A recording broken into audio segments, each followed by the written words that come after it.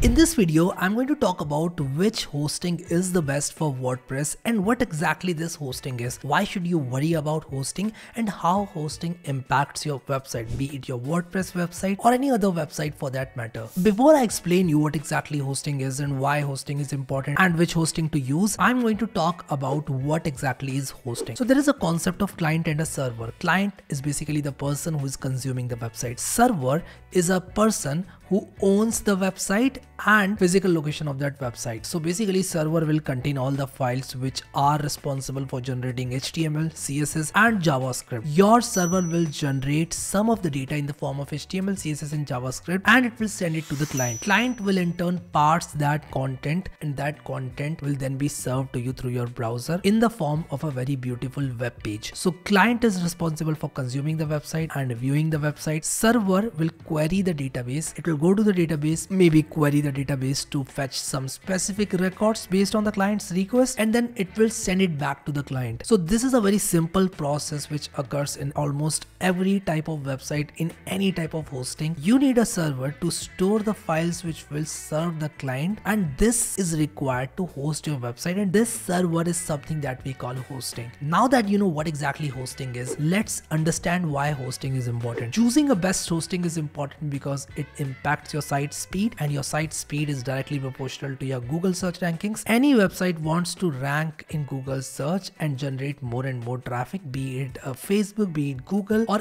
any blog that you are writing. You want your website to generate as much as traffic as possible, and in order to do that you will want your hosting to work best. You want it to be very fast and you want your users to have good experience while using your website. Now there is this concept of CDN, which stands for Content Delivery Network. Let me explain what exactly is CDN and how it can make your website really fast. Let us say I have a server in Alaska. From Alaska, let us say there is a user will get the data directly from the Alaska server. Now consider a case where Australian users are requesting data from the Alaska server. What do you think will happen? The data will go from Alaska server all the way to Australia, and yes, it will impact the site speed. In a very similar way, if an Indian user comes, the data will go from Alaska all the way till India, and yes, it is going to impact the speed of your website. What is the solution? A very basic solution is to cache the data whenever first request is made in India and also in Australia. So whenever a second user or third user or fourth user comes back to receive the same web page, he will receive the cached version directly from India, which will be cached in India and Australia respectively. This way the website will be very fast and your users will have the best experience out there because they are going to receive data directly from their country instead of receiving it from Alaska. So these are some of the factors that you need to consider while choosing a hosting for any website. It might be WordPress website, it might be say Flask website, Django website, you might be working with Angular or React, it might even be as simple as a static website. You need to choose the best hosting whenever it comes to your website. Now that you know what hosting is, let's understand what types of hostings exist in the market. The first hosting I want to talk about is the cheapest one, and it's called shared hosting. The concept of shared hosting is very simple. Your hosting provider will give you a server and he will give the same server to other clients such that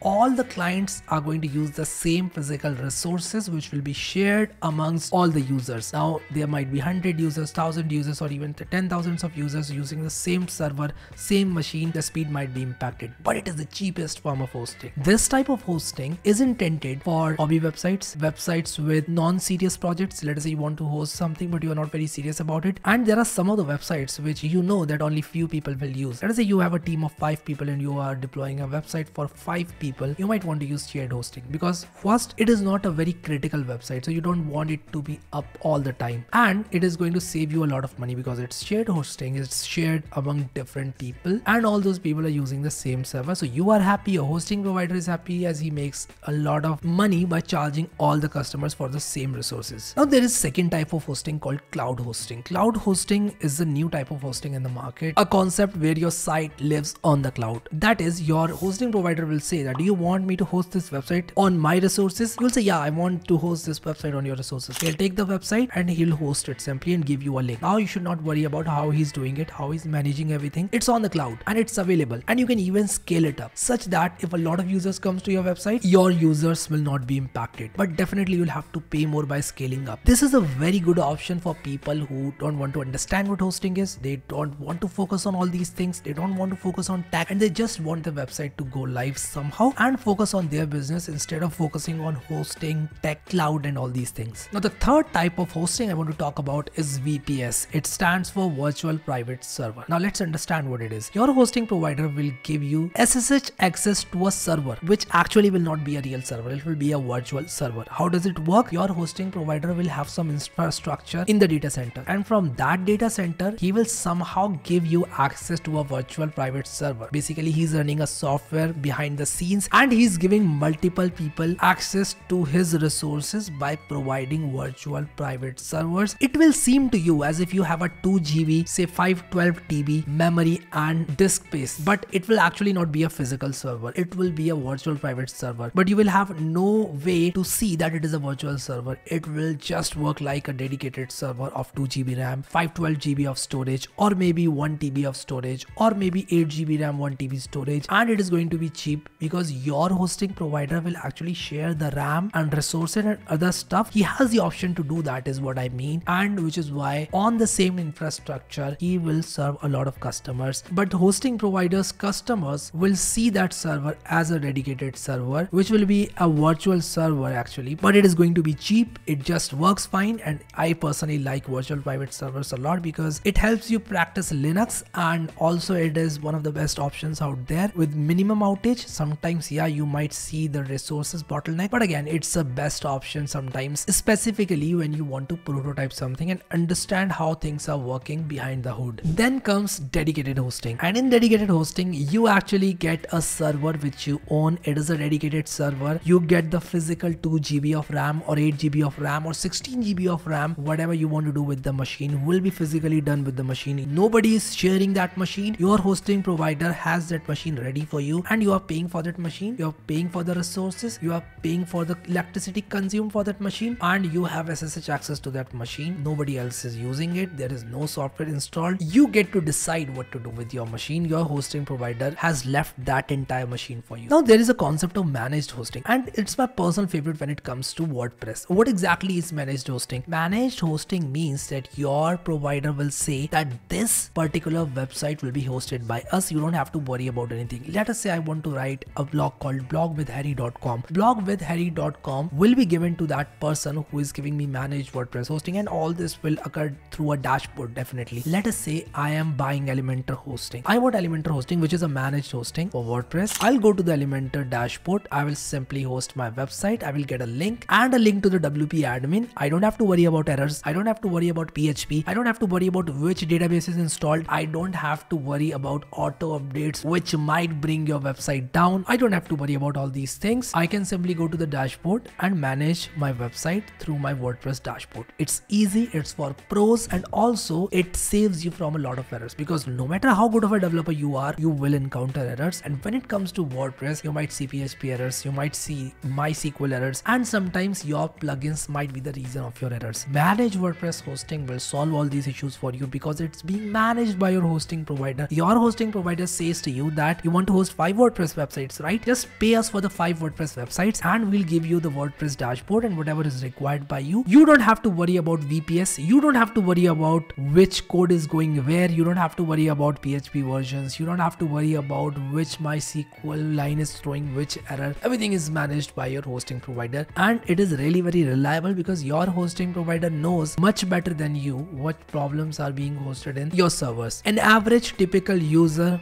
might fail to deliver the website with 100% uptime, but your hosting provider will not fail because they have been doing this for years. And Elementor hosting is one of the best hostings out there because you get Elementor Pro plan with Elementor hosting. I recommend Elementor's managed hosting because first of all it is managed, and if you want to host a WordPress website, Elementor hosting is the best out there, hands down. For $9.99 you are getting managed hosting, you are getting Elementor Pro features, and it is optimized for Elementor. You might go for some other hosting provider and install Elementor there, but it is never going to be better than managed Elementor hosting with Elementor add-ons because Elementor hosting is optimized for all these things. So if you're looking for a WordPress website, you might want to buy managed WordPress hosting from Elementor, and you have 4 plans in Elementor hosting. One is basic, then business, then we have grow, and then we have scale. If you want to get started with Elementor hosting, you can go with the basic plan, otherwise you can go with the business plan. You get more storage in business plan and more number of monthly visitors. Now I see a lot of hosting where they say we have unlimited bandwidth. You can have as many users as you want. But in my personal opinion, there is no free lunch, and there is always some sort of limit at place.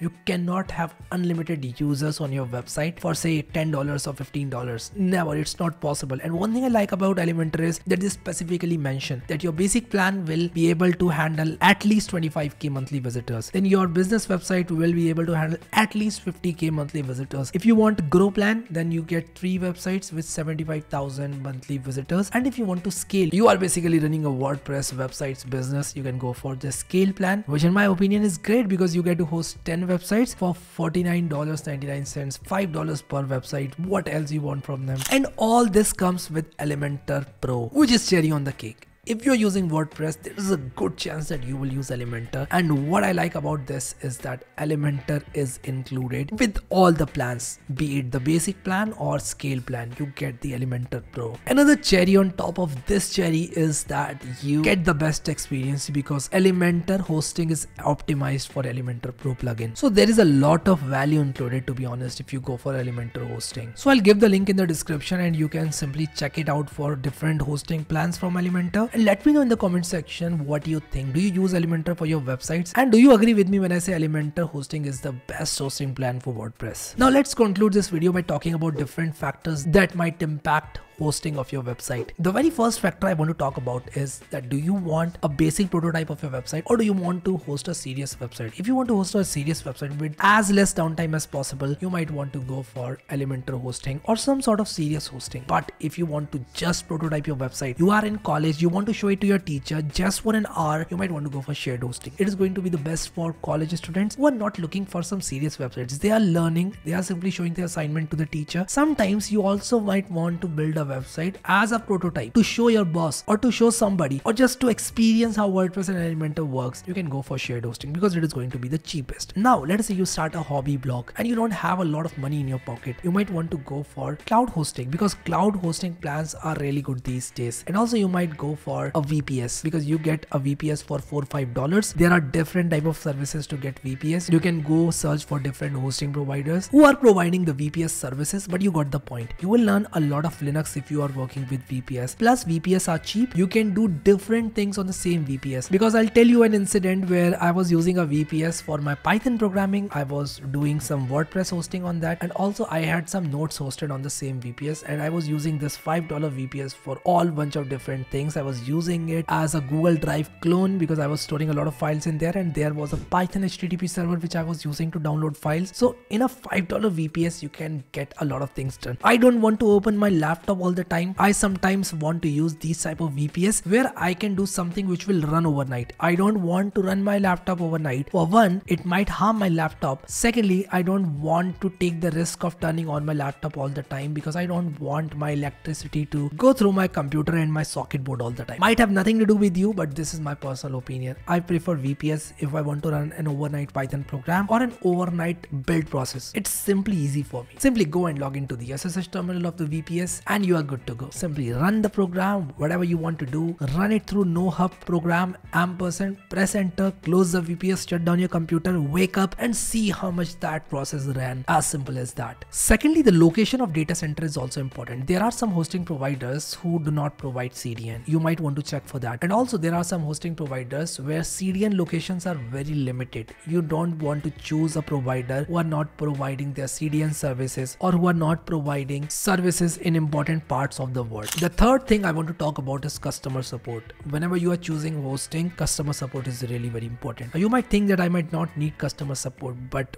whatever hosting you use, customer support is very important. What if you are making some mistake, everything is working fine, but you are just not able to figure something out and you want to know how this particular thing will happen in certain dashboard and you want to figure out how to do a certain thing in Elementor dashboard or say some other hostings dashboard. How will you do that? You might want to talk to customer support and it really feels good and you will be highly satisfied while buying the hosting if you know that for me a 24/7 support is ready to answer the questions. The fourth thing I want to talk about is the dashboard. Dashboard should be very user friendly. I have seen some hosting providers who provide minimal dashboard and sometimes the important functionalities are hidden. For example, let us say I want to reinstall WordPress or reset my website. That option will be hidden deep within some options. You don't want to buy those hostings because it will take a lot of your time. Plus always go for reliable hosting so that even if you're learning the dashboard, you are ready to host the websites of your clients or your future websites to the same sort of hosting. Now, last but not the least, I would like to talk about emails. Let us say I am